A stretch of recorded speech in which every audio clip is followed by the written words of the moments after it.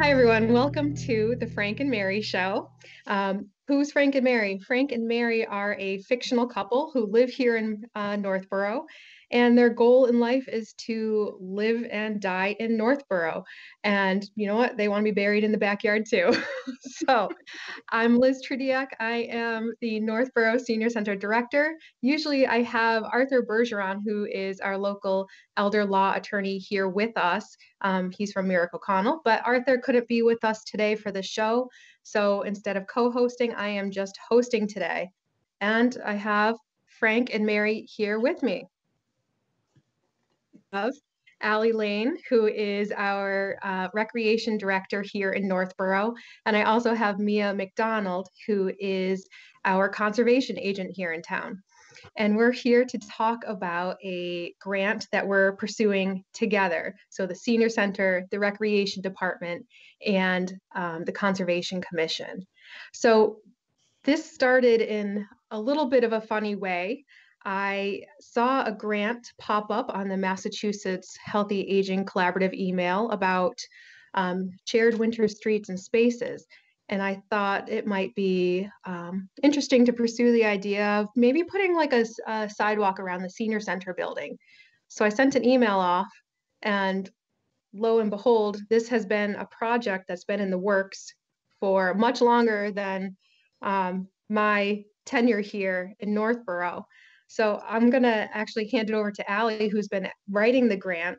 Allie, can you tell us a little bit about what we're doing here? Absolutely. Thank you for having me on the show. This is my first time.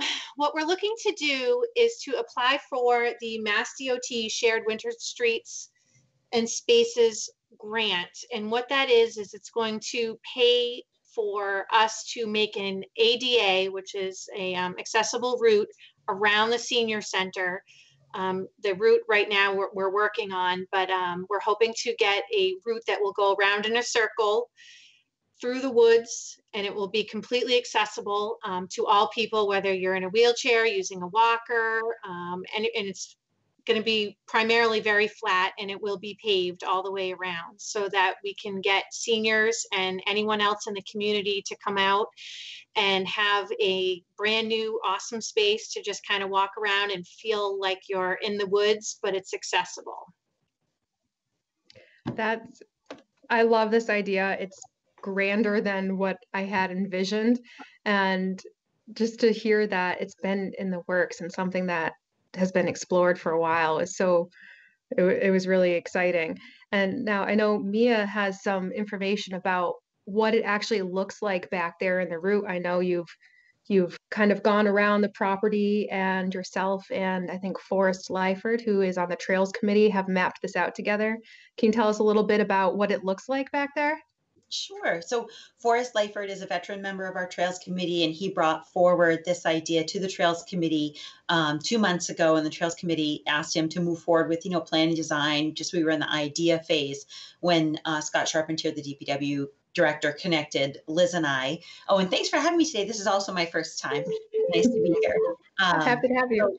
Thank you. So it was just so nice to be able to see these two ideas come together. And so Forrest had already flagged out with little pink ribbon flags a route around the senior center. He walked it. He's a retired geologist, so he knows how to pay attention to the land and slopes. He did some research on ADA requirements for switchbacks, rest areas, width, and he really walked out a beautiful walking route that he thought would require very, very little to no alteration, very little to no tree cutting, to get a more the first initial plan was to get a more accessible route, something that was flatter and easier to get to, with the long-term goal of making it ADA accessible for wheelchairs, walkers, and anyone else with ADA accommodations that were needed. The area back there is Edmonds Hill. It was granted in 1962 by Edwin Proctor to the town for the town's benefit, for fresh air, open space, and access to nature. And there's a conservation restriction on that hill, the trails up the hill, to maintain it in as pristine a state as possible. So there's these beautiful trail systems up there. We have a lot of different habitats out there. The trail's going to access this lovely pine grove that's part of the Goldfinch Trail. If you've ever walked the Goldfinch Trail, you'll know the pine grove that starts out back there. you also, if you're familiar with the history of the site, it used to be the old Fish and Game. And so as part of that project, when the senior center was put in, the lower part down by the senior center had to have some reclamation done. And because there was a lot of lead shot in the ground and other things that had to be pulled out, and it was right next to a resource area. So we had to rebuild. And right now it's a red maple reclamation forest. And so you'll be walking in the forest and you'll come across this area where you find these red maples, all exactly the same size in a grid pattern. And it kind of feels almost like an orchard. And you're like, why are these? So that's your reclamation forest. And so this trail will also connect the reclamation forest. There's a lovely stream back there as well that runs along the side in front of the property and also on the other side. And, we've got disturbed forest, old forest, deciduous forest. There's a beautiful deciduous forest up the hill and behind the senior center, which is a mix of those huge white pines, the king's pines, those 100-foot tall pines they used to make masts out of. They were called the king's pines because the king owned them and he took them for mast making for ships, so you couldn't touch them. So there's these beautiful examples of those pines as well as oaks and maple trees. There's also a lot of, the whole hill is a glacial moraine, and so it's full of glacial erratics. And glacial erratics are things that literally were thrown with such force off the glacier as the glacier moved through Northborough so many years ago. I think millions of years ago. The forest is the expert on this. But you'll find these boulders that have just been flung with such force that they left grooves in the ground. The grooves are still there, just so much later, and you could see them. And so at the same time, the Trails Committee is working on updating their existing interpretive trail out there to make it more accessible and update the information. And we're going to try to highlight some of those glacial erratics and otherwise known as sliding boulders. That's really cool. So I love how excited you get when you're talking about this, because it's a tool. Yeah. Yeah, this is going to be an awesome project. Just think, like, the senior center is the destination here, and you can park here in our parking lot, go up to the trailhead and do an easy, what is it, about half-mile loop or so? Yes. And you see all this beautiful scenery that you just mentioned, and it's accessible. It's just such a great project, and it meets so many different goals that the town is working towards.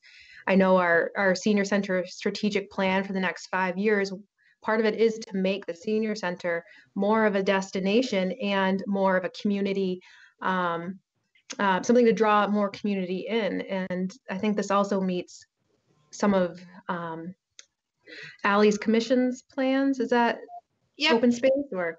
Absolutely. I mean, as far as recreation, we're not just here to recreate the kids. We're here to recreate everybody in town. So, a big part of recreating the seniors, I know, is pickleball in town, and we're working on that as well. But to be able to create an ADA accessible trail through the woods would just be a highlight for everybody. I mean, even if you are a grandparent or a parent who might have a disability and you want to walk with your kids, this is going to be the perfect opportunity for them. And even if you don't have a disability, it's going to be a fantastic area to just go for a nice, easy walk through the woods and be able to see everything that Mia had pointed out. And I also wanted to let all the viewers know that tomorrow, which is December 9th, depending on when this airs, at 11:30, we're going to be meeting at the Senior Center, and we'd like to invite all of you to come down and hear more about the idea and see the space. We're going to be down there at 11:30 a.m. For about, I don't know, what is it, Liz, a half hour? An hour? We can be half hour up to an hour, depending on how many people want to come and talk to us about it. Absolutely. So we invite all of you to come down and hear some more about the plans, ask any questions that you might have. And if anybody has any questions but doesn't feel comfortable coming, feel free to reach out to any of us via email or phone calls, and we'd love to talk to you about the project. Allie, what's the best number to reach you? My phone number at the office is 508-393-5034. And Mia, how about you? What's your best number? 508-393-5015 at the Planning and Engineering Office. And you can reach me here at the Senior Center at 508-393-5035. and everyone is welcome to come tomorrow to learn more about our accessible woodland walking trail here at the Northborough Senior Center. So thank you both so much for joining me, and we hope to see the community out and about here at the Senior Center soon. Yes, thanks for having us. Thank you.